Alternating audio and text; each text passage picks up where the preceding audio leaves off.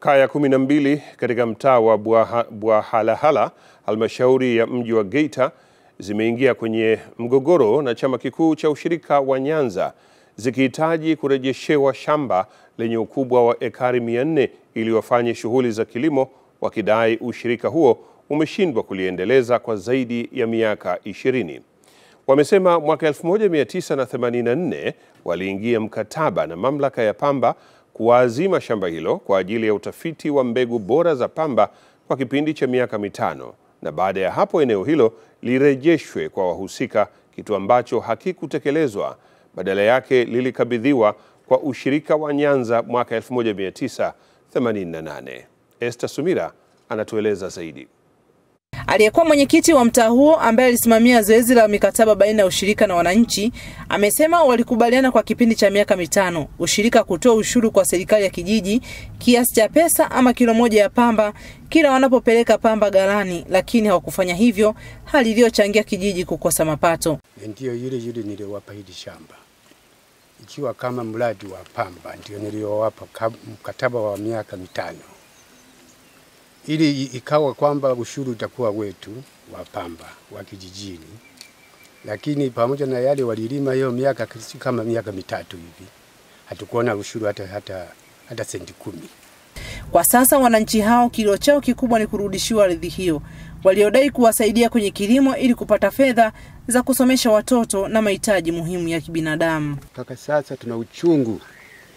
Mwaka jana ilikuwa tulime hili shamba letu, lakini sasa ikawa wanaolima ni wale wakubwa zetu. Mpaka sasa ndugu zangu, shida yetu ni kilimo. Bora tuna pa kulima. Kuingia hapa shamba kama huna hela huwezi ukalima. Natakiwa uwe na elfu 40 mfukoni. Rais Magufuli, tunamuomba atusaidie shamba hili lirudi mikononi mwetu, tuendelee kulimiliki, sisi ndio wamiliki. Ni zaidi ya miaka 30 sasa wananchi wamekuwa wakililia ardhi hiyo bila mafanikio, licha ya kufikisha malalamiko hayo kwa viongozi mbalimbali wa serikali. Hata mkuu wa wilaya aliyotoka ndio anasema muje mlime, lakini je, walitueleza? Hawakutuelezea.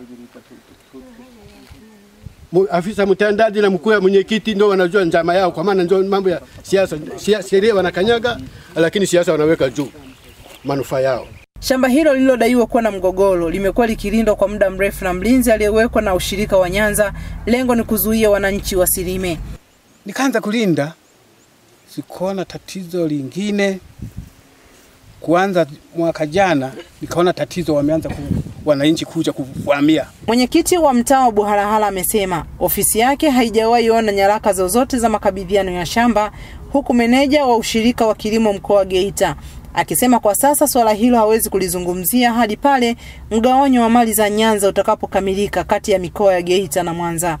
Malalamiko siyatambua kwa sababu haya mambo siwezi kuyatambua kwa urahisi. Kwa kweli sijui lilipatikanaje, lakini umiliki wake ninajua kwamba linamilikiwa ni kati ya mali za Nyanza Cooperative Union. Esther Sumira, Azam News.